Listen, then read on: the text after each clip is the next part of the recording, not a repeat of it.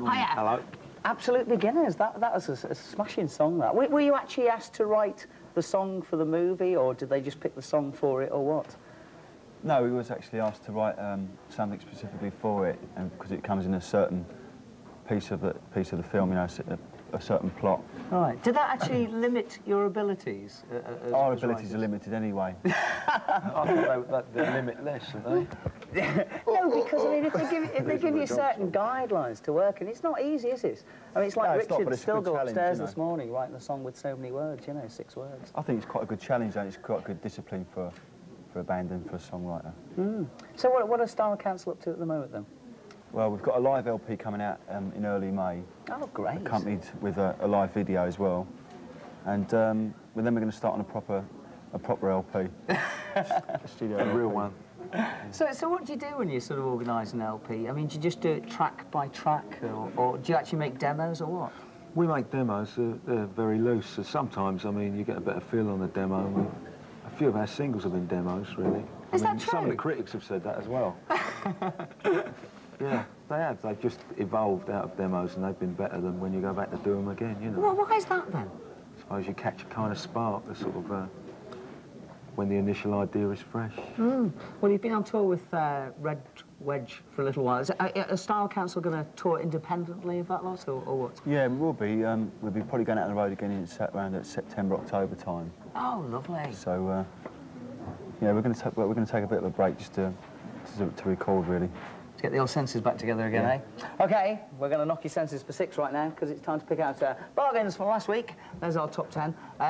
Paul, you go first. We posed the question for you. You To Me Are Everything, my favourite record. I love it the second time round. Is at number 5 this week by The Real Thing. In what year did they have a hit with the same song? It was, in fact, 1976. Delve in there and just pick a card out. Top 10 singles, all the hits, and more. They're from the charts for you. OK. And who's won this one? The winner is R. Langridge. Yeah, you always get the difficult ones, don't you? From Kent. Timothy. You've got the correct answer there. Well, I'm going down to Kent soon. Tomorrow, Monday, in fact. OK, time to pick out the old store bargain. Mick, go on, it's your turn. Right. Have a delve in there. Pose the question for you. Last Saturday, the clocks went back to British summertime. What are the 4 main time zones in the United States of America? They're Pacific, Mountain, Central, and Eastern time. I didn't know that. Right, here's a nice Top one. jigsaw puzzle for you, by the way. With a little lamb on. Mrs. S. Davison. Oops.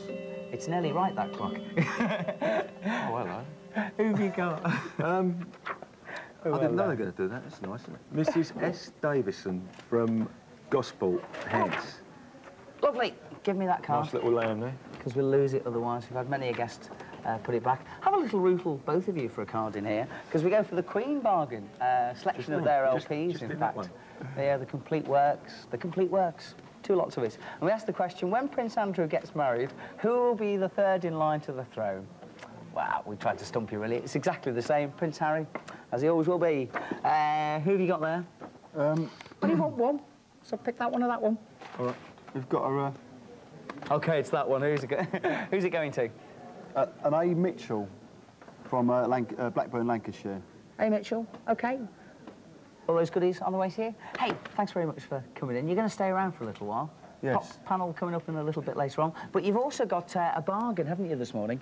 So what have you got for people at home down there? Oh, there's loads of tackle in here. There's the live video, a book.